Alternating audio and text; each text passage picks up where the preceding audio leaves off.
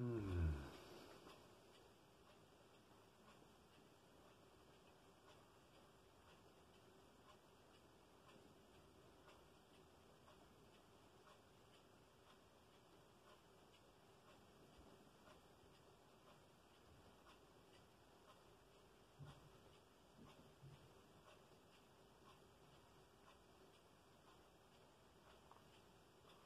Welcome to you all, once again.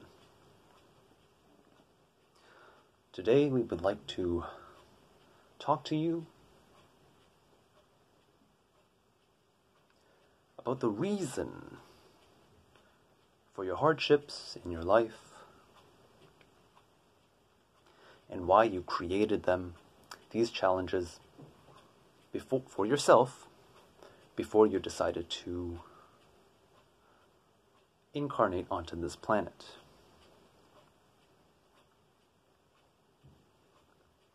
Earth is a challenging place to live. Compared to many of the other worlds that you could visit, Earth is one of the most intense places that you could do your learning on.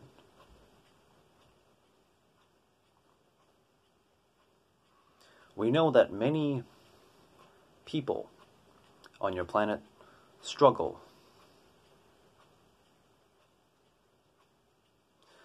with the many challenges in their life, and some are unable to overcome these challenges that seem to keep popping up over and over.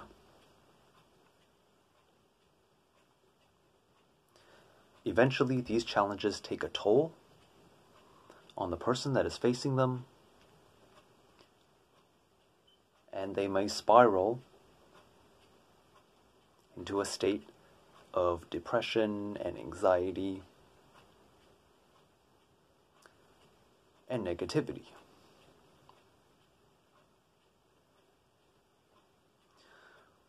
We are here to tell you that when you created these challenges for yourself,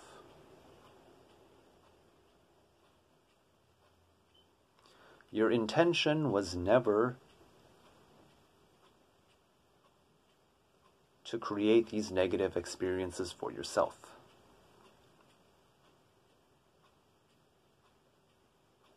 There was a purpose to why you created these hardships in the first place. And we know that many of you who listen to spiritual teachers and gurus that tell you that suffering actually benefits you, and you may find this a bitter pill to swallow.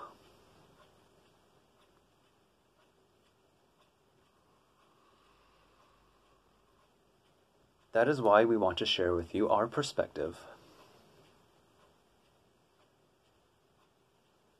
that will help you to change your beliefs about suffering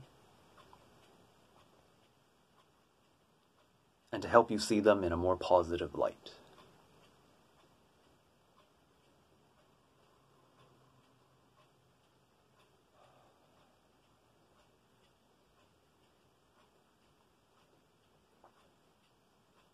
When you are in a state of daydreaming about the future,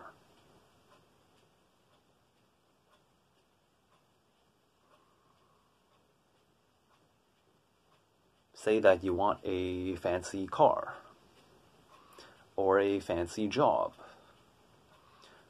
or a nice vacation somewhere to the Bahamas where it's nice and sunny on the beach. And you imagine yourself in that space, sitting in a nice, laid-back summer chair, sipping your pineapple Hawaiian fruit juice, and just taking in the waves and the sounds of nature around you.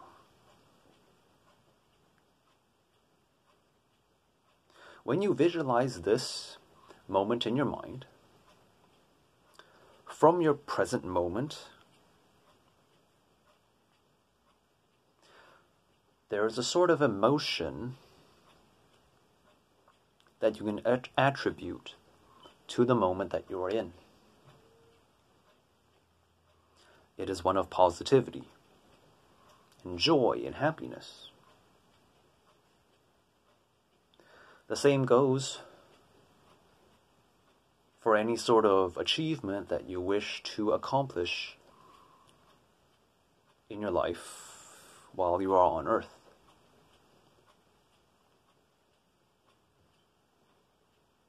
When you imagine all the future possibilities that are in front of you, and you focus on one particular possibility that brings you joy,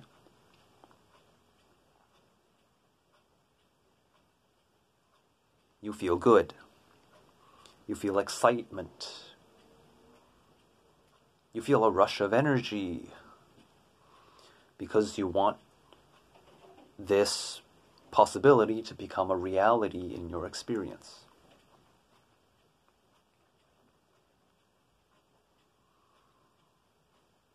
And when this excitement is strong enough, then you begin to take action steps towards your goal.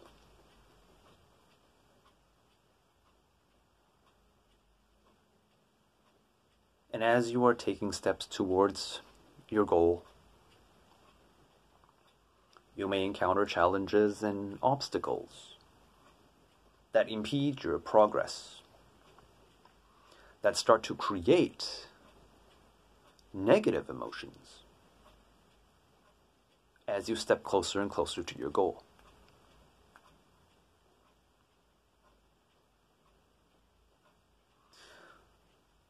You feel frustrated because you encounter setback after setback, and you may not know whether or not you are getting any closer to your goal, because with most things, like success,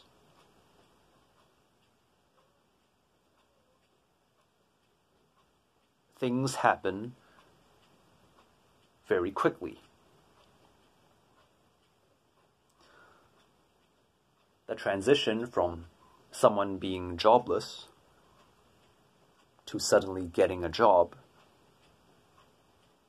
is almost instant. The minute that the person interviewing you says, "You're hired," you go from being jobless to all of a sudden having your dream job.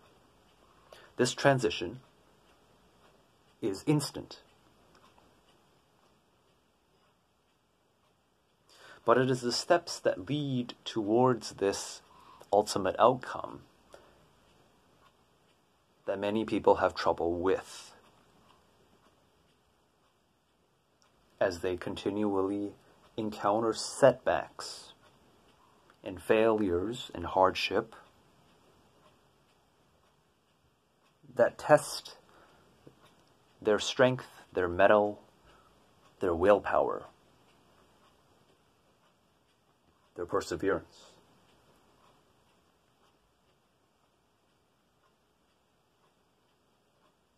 And so it is with many of the teachers that you see on television, the ones that have, for a better word, made it in their life and have acquired vast sums of wealth. If you ask them for their opinion on what you should do when you are encountering these setbacks in life, they will tell you to simply push through it, to suck it up, and in the end, the outcome will be more than worth the struggle.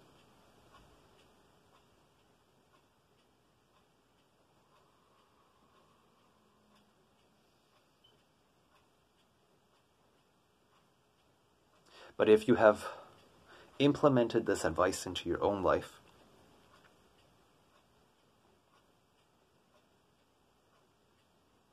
you may have realized that getting to the end result does not bring you the joy and satisfaction that you thought it would.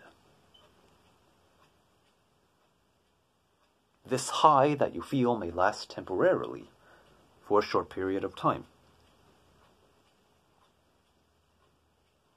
But then a few weeks later, you find yourself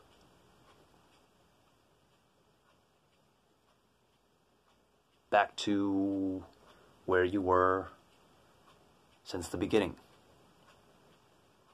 The high has worn off.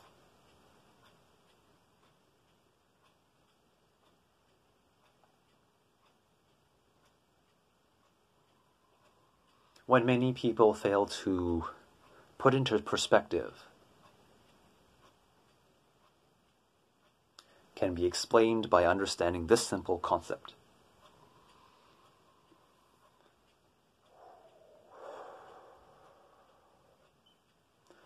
Compare the two moments, these two moments.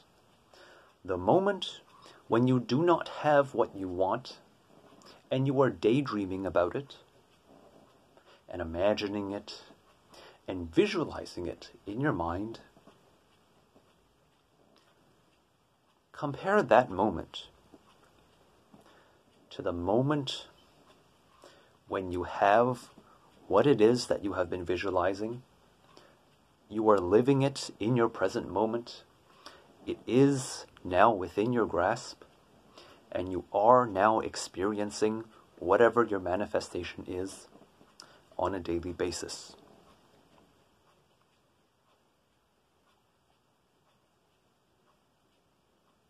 Which of these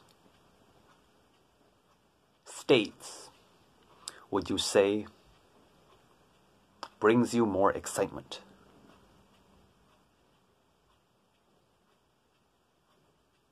Having it or wanting it?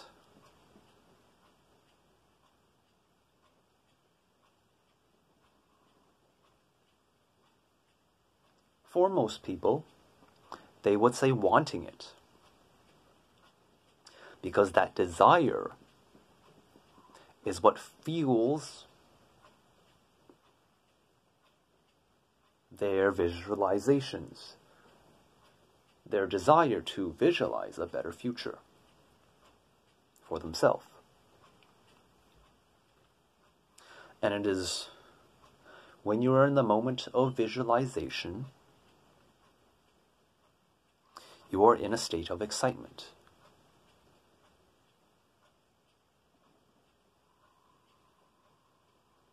We want you all to realize that it is not about receiving your manifestation that will bring you the most joy.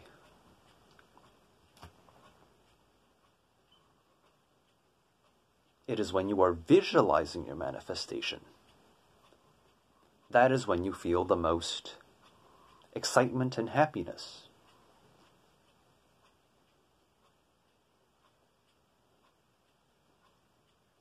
And we can prove this to you.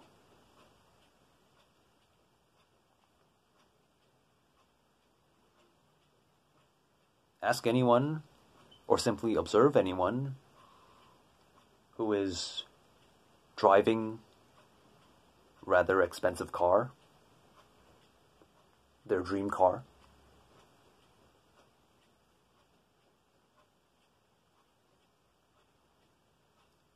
And look at their face and tell us, and see for yourself, how happy do they appear? If they've been driving it for a while, you'll notice they don't really look any different than any of the other people that are stuck in traffic with them, driving cars that are a fraction of the price.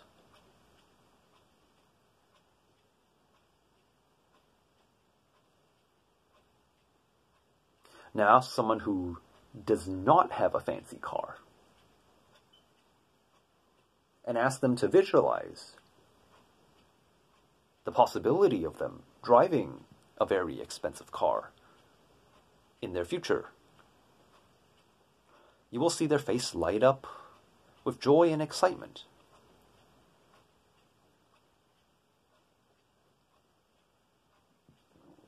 As they come to imagine a future possibility in which they would be driving such a vehicle.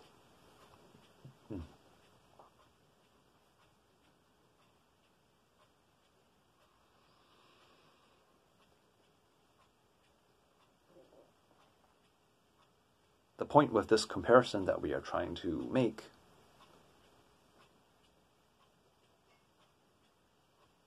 is that your happiness stems from your ability to manifest, to visualize, to create. And that is the whole purpose of this message. When you do not have what you want, you will naturally visualize a better future possibility for yourself. Because you wish to create happiness for yourself.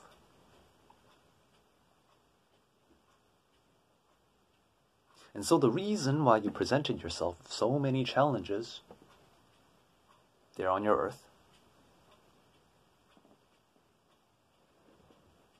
is because the act of simply sitting and daydreaming and visualization, that is what brings you the most joy in your life. Not actually receiving what it is that you want.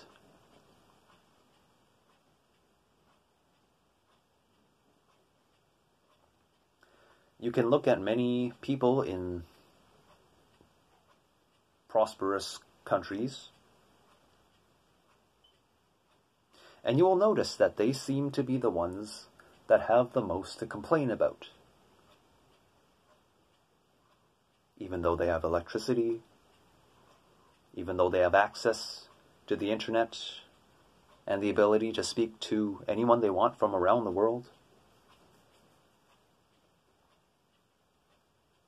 even though they have food that they can simply order from their phone and have someone deliver it to their doorstep, all in the name of convenience.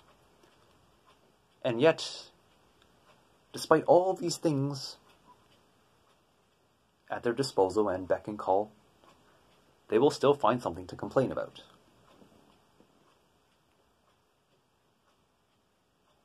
You could say that the lives that these people live are what some of the less fortunate daydream about on a daily basis. The one who is doing the daydreaming is happier than the one who is living the manifestation. So if you're wondering why you never seem to be satisfied, even though you have so much in your life, and why you constantly desire more, it is because your happiness lies in the act of daydreaming.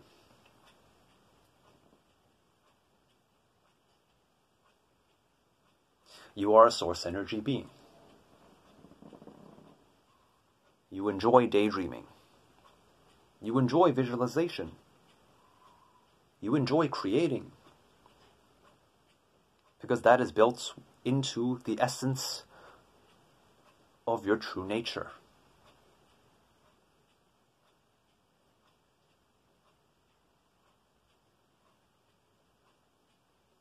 That is why when you sleep, you constantly have dreams. Because the act of creation is something that brings you immense joy.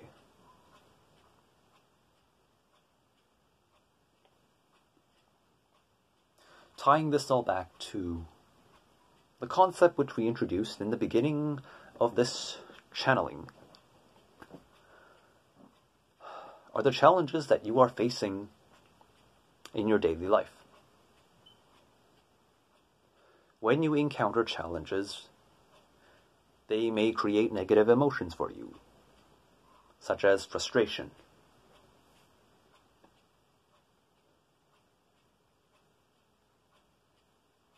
This frustration then leads you to imagine a better future for yourself. It leads you to perform the act of daydreaming and creating. You did this intentionally so that you have many opportunities to manifest and create. Because you knew that by doing so, it would bring you an immense amount of joy.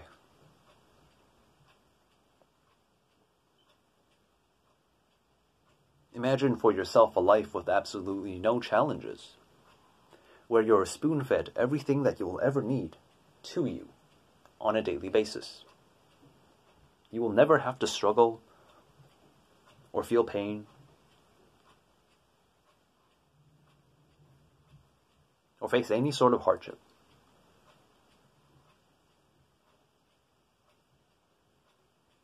You would be isolated from the rest of the world, which is experiencing these things. And so you would feel very lonely, not ever being able to relate to anyone.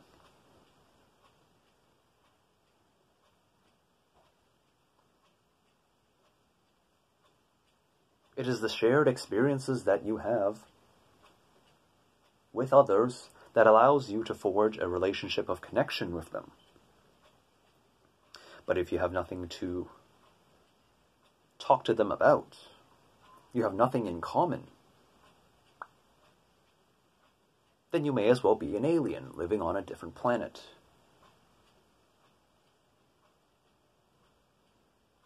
Ironic, isn't it?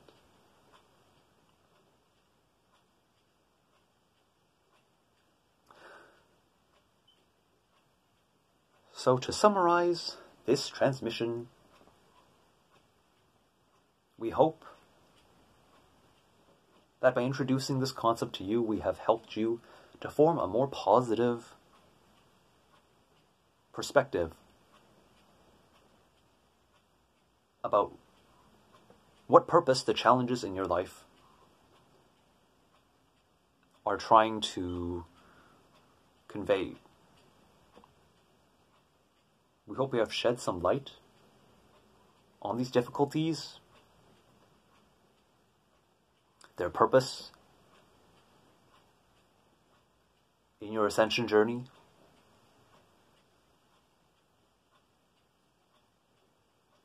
and how instead of cursing them and cursing whatever invisible being put these challenges in your life, you can begin to appreciate them as an opportunity for you to put your God-given ability to daydream and create into practice.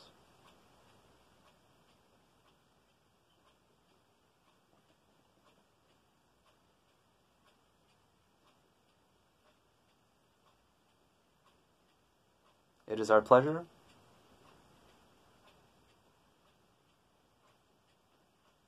to share with you our perspective, and we hope that it has brought you great knowledge and value to be of service to you and those around you.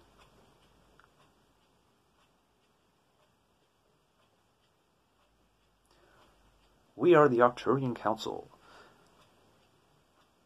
and we are pleased to be of service.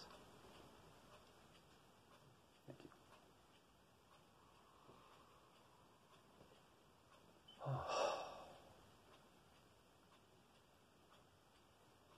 Hi everyone. Thank you for watching my video, and our ET friends as well.